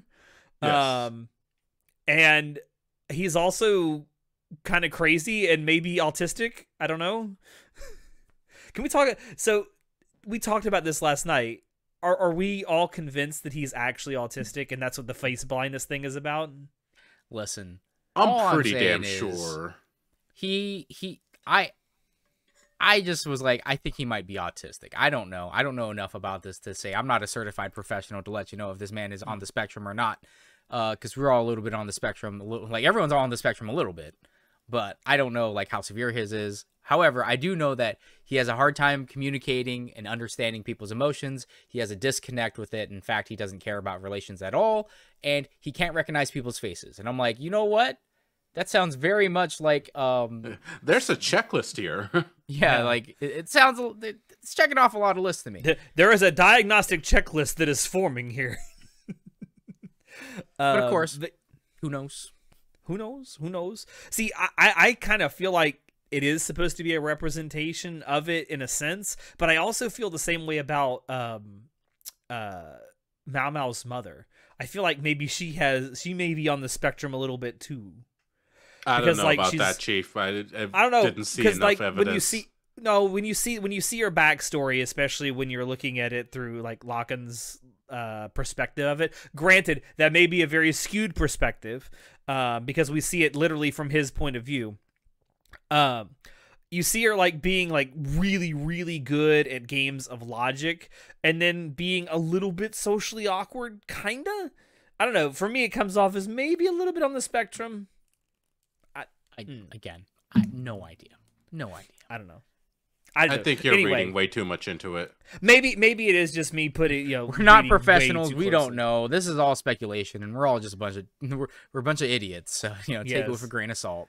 But one thing I absolutely loved was that confrontation that builds up between Lachlan and Mau Mau, because like when like she finds out that he's in the palace, she does a lot of stuff to try to avoid ever meeting him. But then it almost becomes unavoidable. Like you have that one scene where, because Lachlan eventually, so Lachlan is like this. He's an advisor or something. A military advisor. Military and advisor, it's like he's bored and he likes to visit Jingxi because he's like he understands. He's like he knows who Jingxi is, right? Yeah. No one else understands who Jingxi is other than like I guess Mau Mau figures it out as well. And his assistant Gaoshan also knows. Well, yeah, because his assistant Gaoshan is also not a eunuch. Mm-hmm. As we learn later on, he's also not a eunuch. He has kids. He's taking the medicine with Jingxi, but he's there as Jingxi's bodyguard because, as it turns out, we know who Jingxi is. But it all culminates into Lachlan basically taking an interest in Jingxi because he's like, oh, you're actually royalty, but why are you here? What are you guys doing over there? And then he figures out, like, how are you figuring out all these mysteries? You're not that smart, Jingxi. So that's how he puts 2 and 2. And he's like, I've heard that there's a new apothecary person here. And he's like, I know someone who could be that smart, who comes from the House of Verdigris. And he's like, that's my daughter. That is 100% my daughter. So he puts all these tests to Mau Mau's, like, because he knows, like, if she's my daughter, then she won't be able to resist a good mystery, a good whodunit. Yeah. And he's right. He knows it runs in his bloodline. Hell, he even puts out that test of like the blue roses, right? Yeah, and she figures it out. She just grows white roses and makes them grow in water that's dyed blue. Yeah. But yeah, I love the eventual confrontation that happens between Lachlan and Mau Mau, and you see like a preview of it in an earlier episode before they have their little chess match, where Mau Mau figures out that there's like a piece of metal that's been sabotaged. Yeah, so all the random coincidences were actual not random coincidences, and it all culminates to like they want to kill someone today, and she figures it out. And it's like I need to go save the person. And it turns out it's Jingxi It's doing the ceremony thing, which is like, again, weird because why would a eunuch be doing one of the royal family ceremonies, which is, again, just a lead into us, just to confirm in case you didn't see the writing on the wall so far that Jingxi's part of the royal family. Yeah. He's actually one of the princes. Yeah. But yeah, on the way to like run to save him, she gets stopped by one of the guards who beats the shit out of her, by the way. And well, before all this, I want to mention real quick when the first time Jinchi actually talks about her possibly meeting Lakan and the face she gave. Oh yeah, the absolute cold hatred she gave, and how the anime did it too. Like it was a less than a second blip that like if you were watching, you're like, the fuck just happened, and you have to go back like, what the fuck did I just miss? And like the face was just absolute cold hatred. I loved it so much. I was like, oh shit, that's scary. Yeah. And as it turns out, we learn later on, once we resolve the whole Lakan story arc, we do learn that he learned about Mao Mao, her existence, early on. He knew that she was alive, but he also wasn't able to visit her, but he's been trying to contact her multiple times and like visit her and stuff. But because he's a military advisor, he can't visit the House of Verdigris all the time, like every day. So he'd drop by like once a month or something and just try to see if he could see Mao Mao, his daughter, because he wanted to see her because he has a daughter. Yeah. But at this point, he believes that Mao Mao's mother is dead, which I'm just like, that's none of one of the plot hole things where I'm like, I don't know, Lakan. It feels like you should have known better, but I'm like, I'll talk about that a little bit later. But it all resolves into Lakan like showing up and being like, oh, you're gonna go solve the mystery, huh? Let's go see if you can go save that person, the royal family person. So she goes in and she actually does save it, and it turns out it's Jingxi, but she gets fucked up in the process and breaks her leg. Yeah, the thing falls and like actually like opens her leg up. So then during the walkout where Jingxi's carrying her, and then the look on Lakan's face of like, holy fuck, it went He's too like, far. I did not anticipate this. The one thing he didn't anticipate was actually like her not getting there nearly in time, like, and getting there and escaping. Like he thought it was gonna be fine because she was gonna be able to get in there and like everything wouldn't fall and fuck everyone up. But as it turns out, his plan was not as foolproof as he thought. And this is actually a great foreshadowing thing again, because this also revolves around what happens later with Lakan's story arc about Mao Mao's mom. Like, again, another thing that makes you go, he might be autistic, is he has plans, and when things don't go to plan, you kind of fall to shit. Yeah. Like he has that little internal panic attack when he realizes, oh shit, I've gone too far. Well, it didn't go according to plan as he wanted it to. Like he's like all fucked up over it. He's like, oh my God, it didn't perfectly work out. Like, cause to him, life has always been a series of him playing people and everything working out how he exactly expected it to. Yeah. Until he met Mao Mao's mother, like everything and everyone was just a game to him. Yeah. Yeah. I also like the actual confrontation when they actually sit down and play chess. And like they set up the rules with the alcohol, and it's all like mixed up, so you never know whether you're getting alcohol or not alcohol. And like I'm thinking to myself, okay, I know alcohol is poison, so Mao Mao should be fine.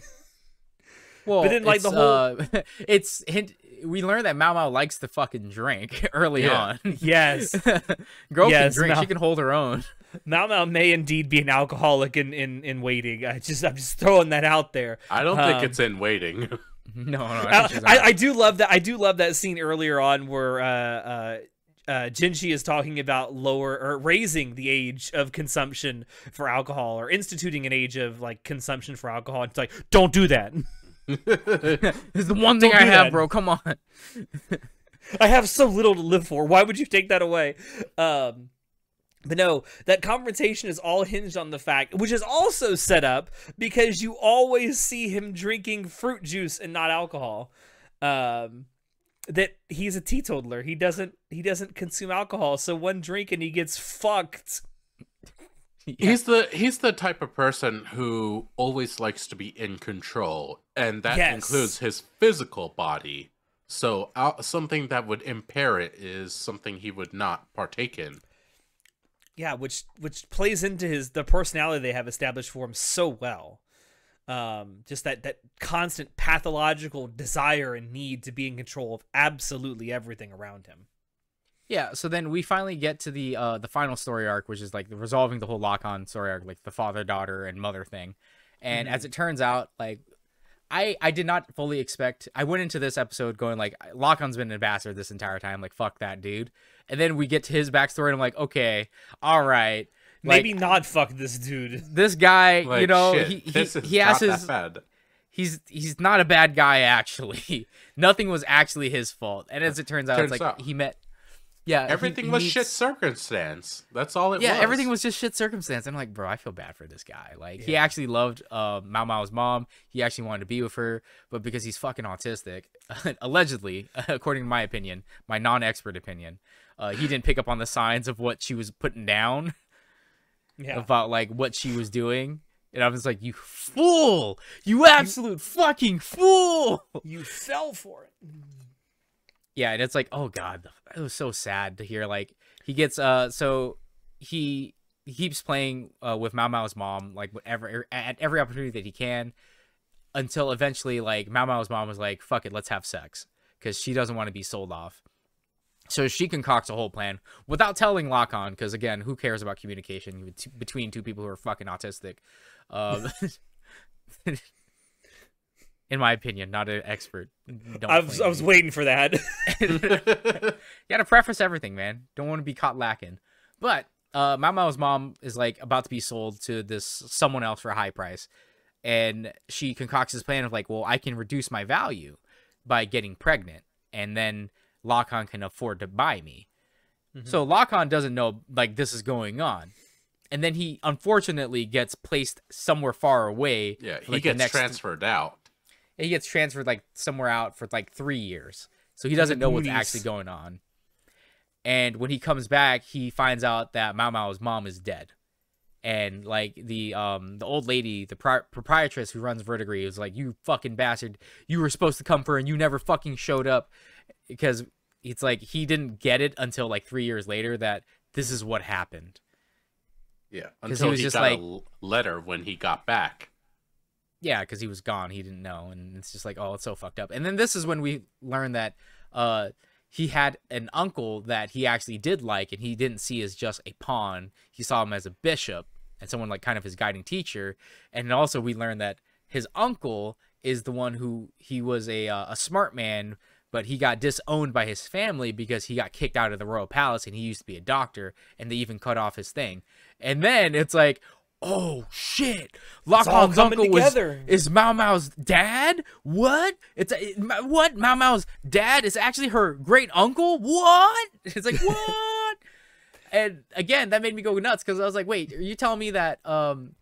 Then, but that makes sense. It's like that's why he goes and helps out the kid, because he finds out what happened, but they never mention it ever. And I'm like, what the fuck, dude? All this intrigue and shit that we don't just talk about, because we don't learn a lot about Mao Mao and her family circumstances until the fucking end.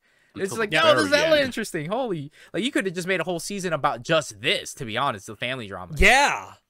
I mean, I'm glad it wasn't just that, but yeah. No, I'm glad it wasn't just that, because it'd be a different type of show, but it was just like, yo, this is nuts. I didn't see none of this coming. Like, oh my god. There were so many twists upon twists, and done so well. Yeah, I was just like, holy shit. I love watching mysteries. I love watching whodunits and stuff like that. You know, I love trying to guess like what's going to happen. And again, you know, based off of the beginning, I was like, yeah, this show is pretty cut and dry. Everything is kind of making sense. And then the whole reveal about like the assassination attempt at Jingxi's life. And then I was like, oh, I didn't see any of that coming. I didn't see that they all linked up. And I was like, that's very interesting. And then the whole Lock-On and Mao Mao's mom thing, I was like, I didn't see this at all. Holy fuck. What? But to be fair, it's like, and then it's like, it's only on thinking about it now after watching all of it is like, they breadcrumbed us, but we didn't know. And I'm like, damn, that's good. That's fucking good. It's that obvious breadcrumb that we didn't see is what they did. And my God, does it pay off? Mysteries like this is what I fucking live for, because they set it up so beautifully and they don't make it super obvious. And I fucking love it. And they didn't get another thing. They don't give any of this shit away in like the OP or ED or promotional materials either. So we truly did not know. God, imagine an anime that doesn't give away its entire plot in an OP. Couldn't be Apothecary Diaries.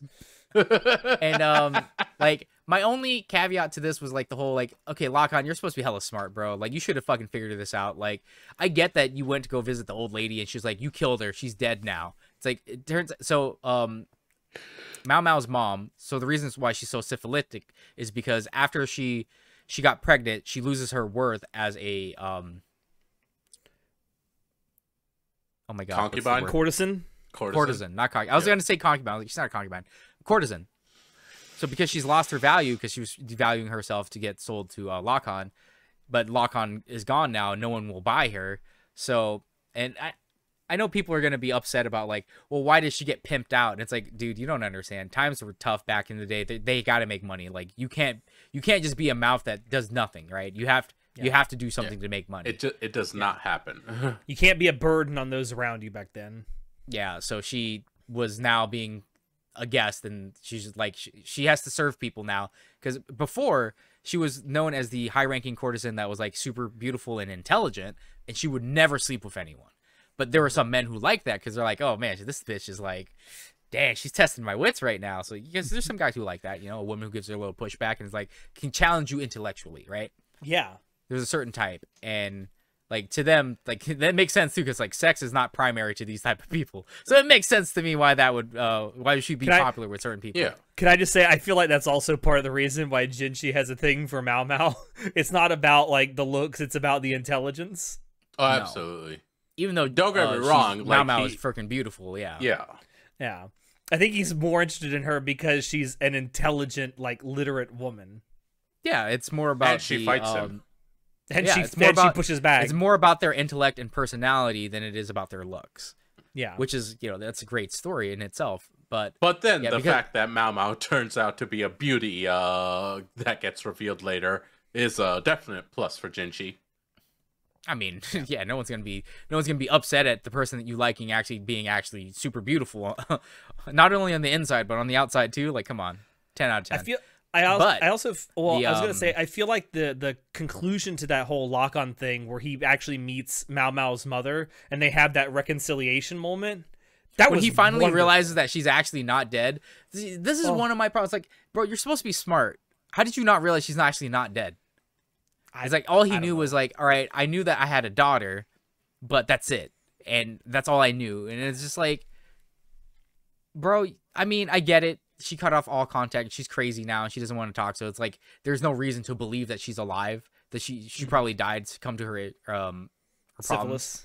But then it just made me mad because I'm like, why did the proprietress just not tell her like she's actually still alive and like listen to Lock-On when he's like, why didn't they just communicate? He was like, I'm sorry, man. I wanted to come back, I couldn't. They stationed me away again. Simple communication problem. It could have been easily resolved. But they could. I'm just saying that Lock-On could have spent time with Mao Mao's mom before she dies, because they at the end, Mao Mao's like, yeah, my mom doesn't have that much longer to live, so Lock-On's gonna spend the last like couple months with her. And I'm like, Mao Mao is like the age of, I don't know, 15, 16 or something, right? We don't know how old. She's 17. Yeah. Mao Mao is 17. All I'm saying is, if Lock-On didn't know that any of this existed and he was gone for 3 years, he could have spent an extra 14 years with the mom. The woman that he supposedly loves. Yeah, and he truly did love her, because even after all this time, he went to go see her, and, you know, because of the whole face blindness thing, he doesn't see her with, like, all of her syphilitic injuries and stuff like that, and she's decaying and dying. He just sees her, yeah. He just sees her, and I'm just like, oh, dude. And that's what, that hit me, bro. I was like, damn, I wanted to hate you, Lock-On. I really did. Like, you're a piece of shit. You're stupid. But I'm like, he never stopped loving her. And it's just due to unfortunate circumstances that they couldn't be together. And I'm just like, ah, oh, damn it. That's the true brilliant stroke of the story. It really tragedy, was. Yeah. Absolutely. That scene, though, that reconciliation scene, just, oh, that's so well done. It hit the voice acting in that scene is amazing. Oh, and then the fact that she stops being like, she actually recognizes Lock-On too, and it's just like, oh, Yeah. she's been waiting for you forever. She said she hated you, but she didn't. She still loved you. Ah, it hurts. It hurts. I'm like, you could have been together for the last 14 years. You bitches. Why would you do this to them? They didn't do nothing wrong. Oh, it kills me, dude. It kills me. It's tragic. Yeah. And I will say, what makes it so beautiful. Before we wrap this up, the one last thing I wanted to talk about is that scene near the very end where Mao Mao is dancing on top of the wall. Oh, Bro, that was good shit. It was The shot animation. in 3D. It was shot in 3D, but they interlaid 2D on top of 3D. So it's a 3D scene, but they're doing 2D animation with Mao Mao dancing, and they do a lot of jump cuts to go to different angles to really help hide the 3D. So it doesn't even, like, to me, it didn't matter. I noticed it because I'm like, I see 3D in the background. I see that. I see what you're doing. I see what you're doing. But how they did the camera work and stuff really emphasized like the dancing and the motions. I loved it. That animation was so fucking good. Absolutely beautiful. For a moment, when I was watching, I thought, okay, the camera jumping might be egregious, but like after it was done, I was like, no, that wasn't egregious. That was actually done extremely well. And holy shit. But yeah, the animation of that whole dance, the music, and what the dance itself represented, it was her giving her mother away in the style. Because Jinxie shows up and he's like, what are you doing? He's like, oh, I'm dancing. It's a tradition that we do at Verdigris. We will dance for the concubines that are being sold. And it's because his mom is her mom is being sold to Lock-On. Because he's like, oh, yeah, that's right. Lock-On's taking a sabbatical for the next couple months. Yeah. And it's just like, they finally have their happy ending. And it's just like, oh, my God, finally. It hurts so much, bro. Peak in one, like, this all happened story. in one episode, by the way. The whole Lock-On resolution. Final episode. Like, this is all just, like, being shown to you. Like, sure, we had the build-up for the last 2 episodes and stuff. But just, like, all this happening in just 1.5 episodes of story to tell, and I'm like, I'm feeling so many emotions about this. Like, this is good writing. God, it is. What a way to finish things off. Yeah. And it has been announced. I think it was announced at the very end of the final episode. Yeah, this is getting a second season. Episode, like, we're getting a season 2, baby. Like, yes, let's go. That well. Can I just say, I honestly want to go pick up the light novel and start reading it because I liked it so much. But it's like, the reason I liked Apothecary Diaries so much is because, one, the voice acting with Aoyuki is really good. But yeah, the content itself is really good. And it's like, I'm at it. I'm in a hard place where I'm like, do I want to continue to read this? Do I want to be surprised? But I also want to be surprised. Yeah, that's like, especially when it comes to mystery shows. Like, I like trying to solve it myself. And if I read the novel, I'll be able to know all the answers. And I'm like, I don't want that this time. Yeah. It's the one time where especially with it's the so fact good that how they did it is so well done. It's like, man, this is a fun thing to write out on. Yeah. Now, one thing I don't know, I don't know exactly when it's going to air. They have said sometime in 2025, so we won't have to wait long for the second season. About a year or so. I don't give a shit so long as the quality stays consistent.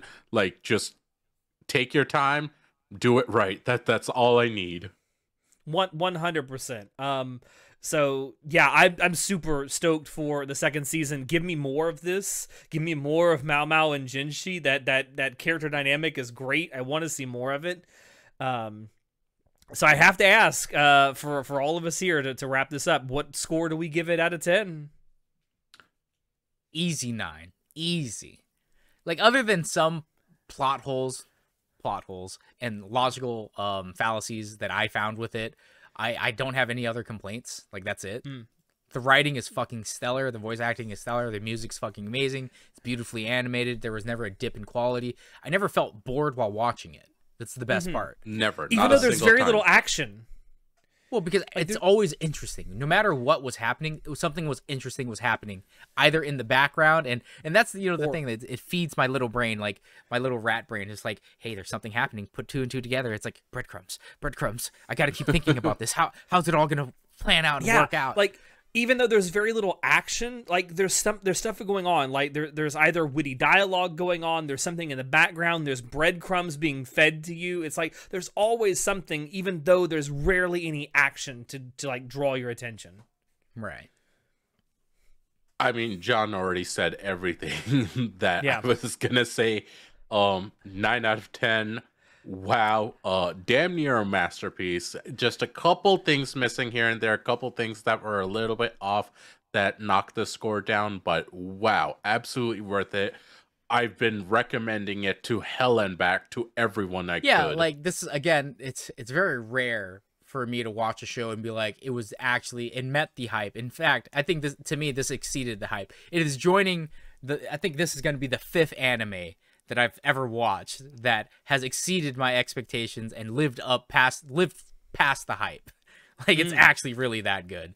Because again, everyone was like, Apothecary Diaries is really good. Everyone should watch it. Fucking 60,000 people had watched this and rated it like 5 out of 5 on freaking Crunchyroll. Like, no way it's that good. Watch it. Damn it, they're right. It was that good. and to just give, like Free Rent, it was just like Free Rent. To give a little context, when we did our original season preview for fall of 2023, I don't even think we talked about Apothecary Diaries. No, it was not on my radar. No. I don't think a lot of people on nobody's radar. Yeah, no one was actually knew about this or talked about this other than people who read it, and then it just blew up because it's just that great of a show. It is.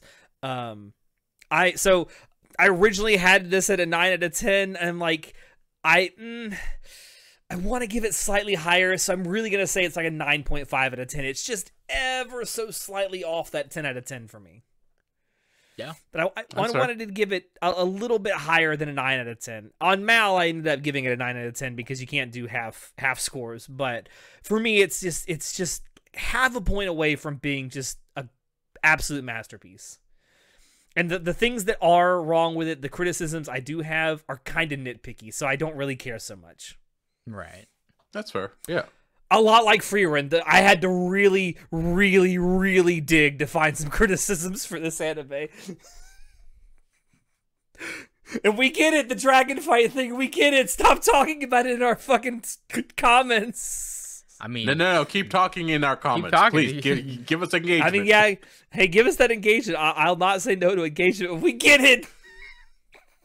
We get it. We oversold it a little bit. No. It's copium, bro. I literally compared it for you guys. For Natai.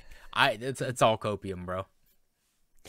I mean, it's a shame Natai wasn't doing all that stuff he was doing in our private chat on our comment section. It's all right. Other people were doing it.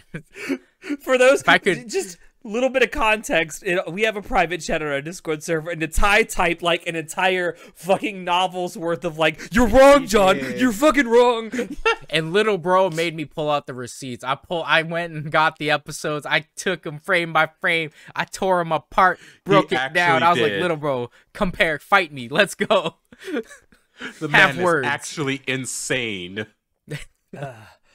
All right, well, I think that's all we got for Apothecary Diaries, unless any of you have anything last to say about it before I sign us off. Nope. The only thing I gotta say is, like, I did not expect last season to come out swinging with back-to-back hits like Free Rent and Apothecary Diaries. Yeah, I just say, I want to say that the fall 2023 season, probably one of the best singular anime seasons we've had in quite a while. It genuinely was. With both Free Rent, Apothecary Diaries, I mean, we also had the second season of Spy X Family. We had second season of Eminence and Shadow. What a great anime season! Yeah, bro. Anime. We thought anime was dead. Anime is well and alive. Yeah. It's some great stuff that's been coming out recently, and if what's on the docket for not only right now this spring season that we're currently in of 2024, but later this year is any indication, man, we got some bangers on the horizon. All I'm saying is fall 23 was so hard that the best shows of winter 24 were fall 23 shows. Yeah, we just aired into hell. Even Shangri-La Frontier was the exactly. same. Oh, that's true too. Exactly. All right. Well, thank you everyone for dropping in to watch us talk about Apothecary Diaries. Please do not forget to like, comment, subscribe, all that good stuff. If you like what you saw and want to see more, let us know down below what you thought of Apothecary Diaries. Would you recommend it to anyone? Let us know. Let us know. Also, check down below where you can find links to Anime Club After Dark on Twitter, TikTok, Discord. We also have a link to our merch store down there where you can buy Anime Club After Dark merchandise and help us out here. But with that all being said, I have been your host, Alex, and we will see you next time. Say goodnight, guys. Good night. Bye. I would love to see Mao Mao take some LSD. Oh, Jesus Christ. Stop. Don't give drugs to the druggie. She would be so much fun. Get help. Bro, they don't have Narcan in this universe. Don't do that. Man, you know that Mao Mao would invent it, though. Oh, she would. Actually, Narcan is for opioids, and guess where opium's from? Britain. Asia. No, it wasn't originally. Where's it originally from? It was introduced to them from the Middle East. By the British during By the the Civil War. Bro, let me tell you about British fucked up everything. Yeah. Let me tell you about Tell your wife I said hi.